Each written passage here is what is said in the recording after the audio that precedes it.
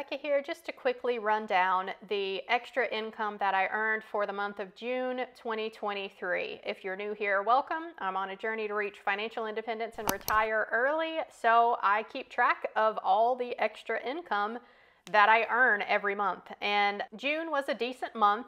We'll just start at the top, as always, with active extra income that I earned. So I did not pick up any extra shifts, so basically my work income was nothing for June. For options and dividends, yes, I am getting back into options, but I don't have any realized income from that yet. I just have some options that are pending for the moment, and I don't really add that in here until I close an option out. The Roth dividends and my taxable dividends, these just come from various Vanguard ETFs that pay out quarterly. So I earned $74.13 in June from the Roth IRA, and from my taxable accounts I got $52.83 there. The apps that I use are for rebates on purchases that I make every month anyway, and for Ibotta I earned $3.30 in June.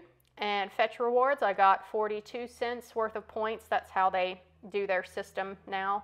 So does Coin Out, for that matter. They used to just tell you exactly how many pennies you earned for every receipt you scanned into the app, but now they've moved to a point system too, so whatever. I did the conversion and I earned 46 cents worth of points from Coin Out in June. And lastly, Upside is what I use when I fill up my car. They also do have some like various restaurants that you can get cash back at if you buy through the app, all of that. But I just use it for gas for my car mostly, and I got $2.12 back there. So grand total for my apps for the month of June, $6.30.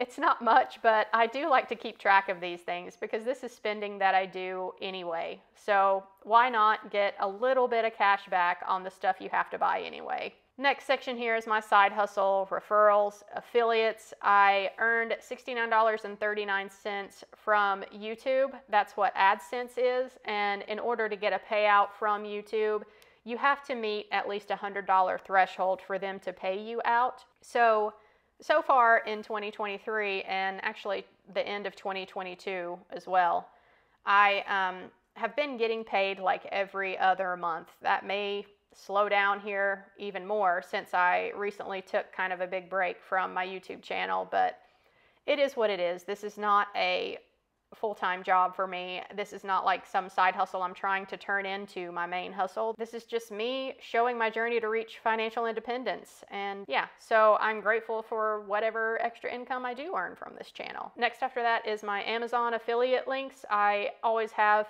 books on the FIRE movement linked down in the description box below.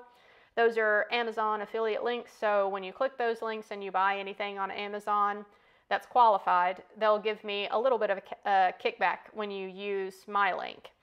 So I didn't get any Amazon affiliate money for June. My channel being so small, this is not a huge revenue producer for me, as y'all can see out here to the side in my year-to-date column. In the whole of 2023 so far, I have earned $7.48 from my Amazon affiliates. So yeah, I can see where if you have a channel with like 100,000 subscribers, 1 million subscribers, this could be a lucrative thing, but not really for me with the handful of people that I have here. Ko-Fi is another platform that I use where you can download these Google Sheets for free that I use if you like, and every once in a while I do get a tip on there from people who download my spreadsheets. So far this year I've gotten $9.52 from that, but nothing in June. And so the total for my side hustle was just the YouTube income at $69.39. Lastly here are credit cards that I use. I have two main ones. I use my Apple Card when I'm traveling because there's no international transaction fees. And Fidelity is my main card that I use when I'm here at home. And I got $33.06 back worth of money that went straight into the Fidelity investing account for the month of June. So the total here at the bottom, not really all that impressive. It's $235.71 for the month. So yeah, not a very impressive month for y'all, but overall, I mean, the little bits do add up. That's why I have this year-to-date column out to the side, because so far for the year, I've earned over $3,000 worth of extra income, and I have only had one extra shift for the entirety of 2023. So, you know, a lot of this is from all of the other things that I do here. My dividends, these apps, the side hustle, all of that stuff.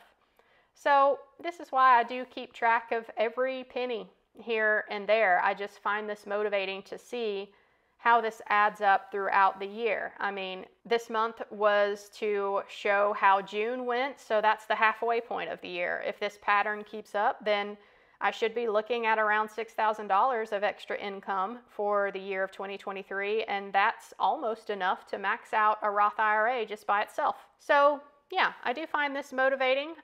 If you like this spreadsheet, like I mentioned before, you can check the first link, I believe, in my description box down below, and it will take you to Ko-Fi, where you can download these spreadsheets for free to use. Just note that if you choose to do that, you have to go to File here and then click on Make a Copy there. That way you can make a copy of this spreadsheet that will allow you to edit it and make it your own as you need. I can't give permission for you to edit, because that's asking for you to have permission to edit my spreadsheet. So yeah, I hope you guys enjoyed. Not a ton of extra income for the month of June to report to you, but it does add up as the year goes on. So let me know how June went for you guys in the comment section down below, and I'll catch you in my next video. Bye y'all.